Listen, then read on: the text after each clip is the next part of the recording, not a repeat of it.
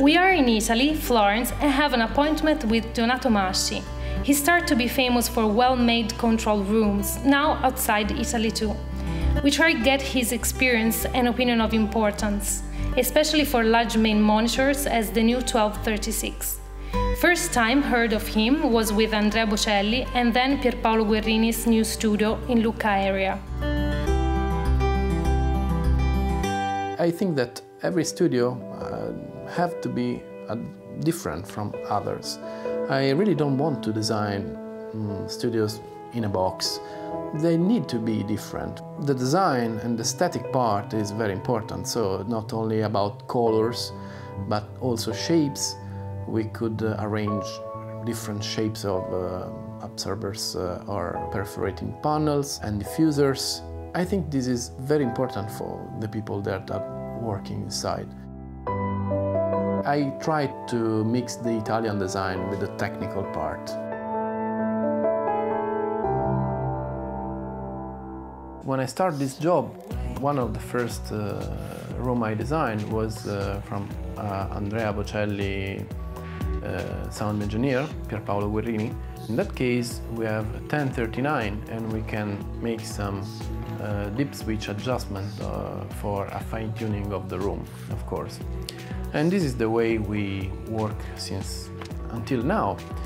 Now we have AutoCal, which is a very, very important tool and useful tool for us because it gives you a right flat response, very beautiful. After that, trying to wither without the AutoCal and making some fine-tuning with my hands on the AutoCal. I think that 1236 with AutoCal is a real good improvement because a fine-tuning like this, it would be really, really helpful for us, for acoustic designers, to control the minimum phase low frequency boost, but also the reflection from the desk that in this kind of studios are really, really big.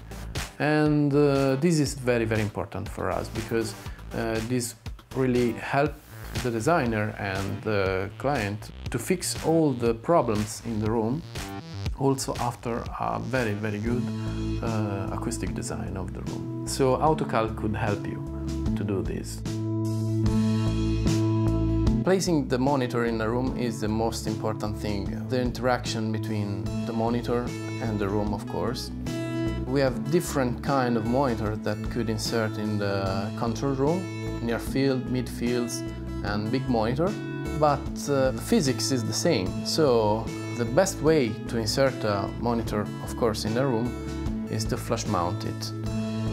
And it's very important to decide which kind of material would be the baffle for the flush mount of the monitors. I prefer massive materials like concrete, and they sound really, really good for me. And I think it's the best way to give a very good response and a very good feeling of low frequencies in the room.